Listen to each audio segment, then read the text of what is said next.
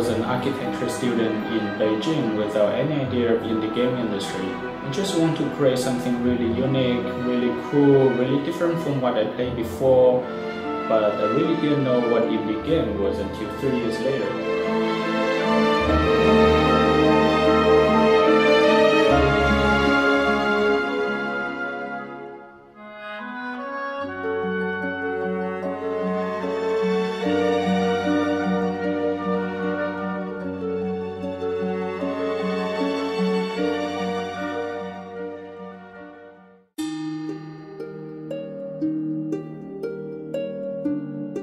City of Flame will keep the dark and deep storyline driven by Town of Death and push it further.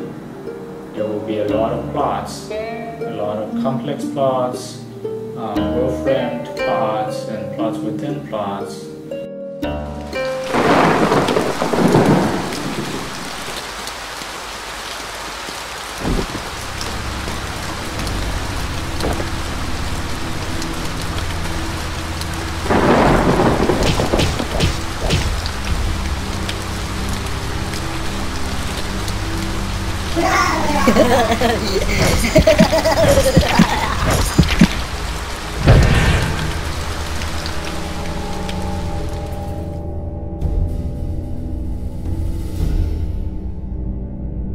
Rainblood 2 really takes a step further.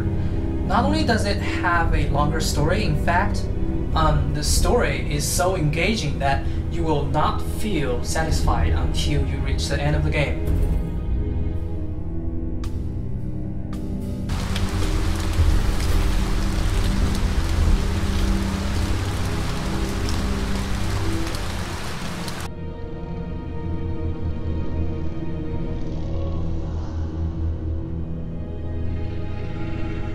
There will be a lot of subtle expressions of love, friendship, and hatred, all in the Chinese wuxia context.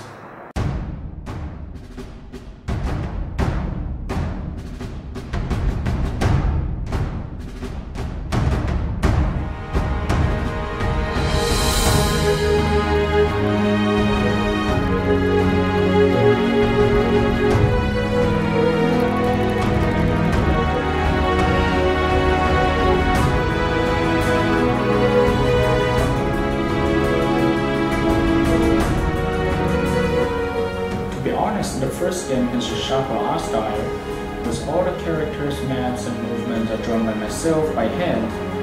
But because of this, it becomes very difficult for other people to join the team and work on the artwork because it's too personalized. As you see, the sequel becomes much more neutral, but keeps the color tones and moods, defines what Rainblood is.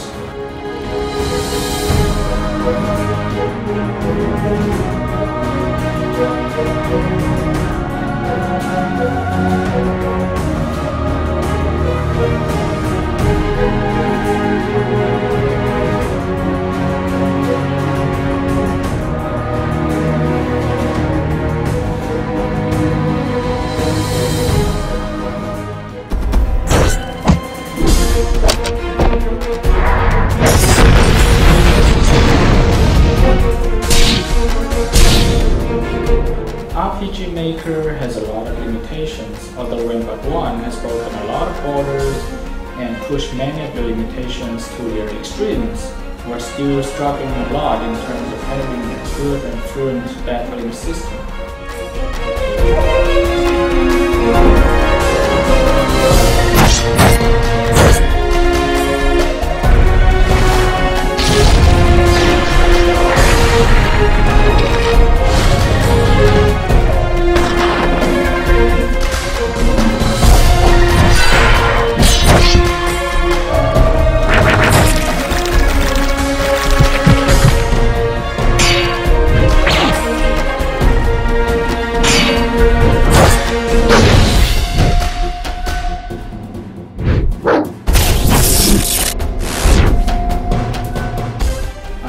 These battles can help our players to understand the story and understand the characters much better.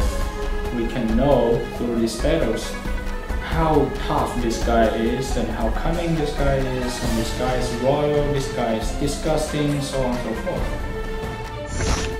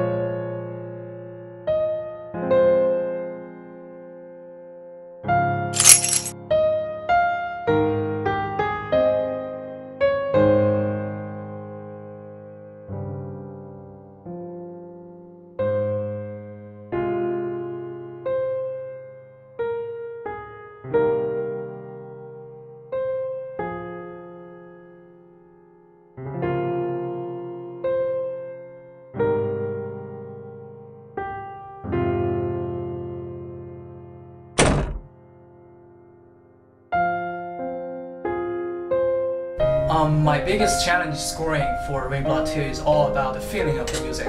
I constantly remind myself of the dark, mysterious, and intense story that Rainblood has.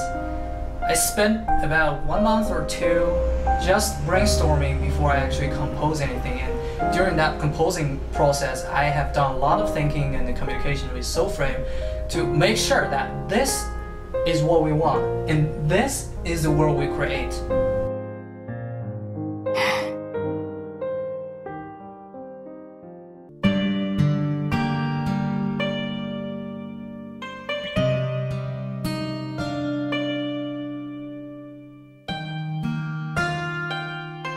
Since Rainblood is a Chinese RPG game, I tried my best to combine the Western and traditional music, traditional Chinese music.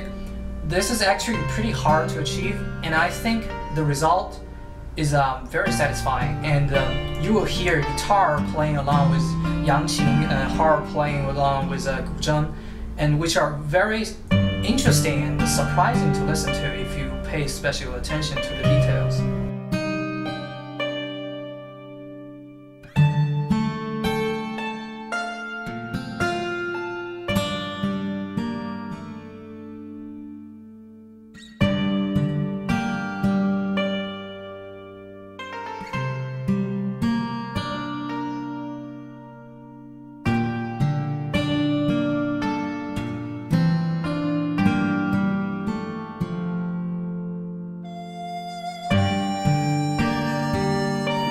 Version of Rainblood 1 came 3 years later after its original Chinese version, and I bet this time it would have been more than 3 months.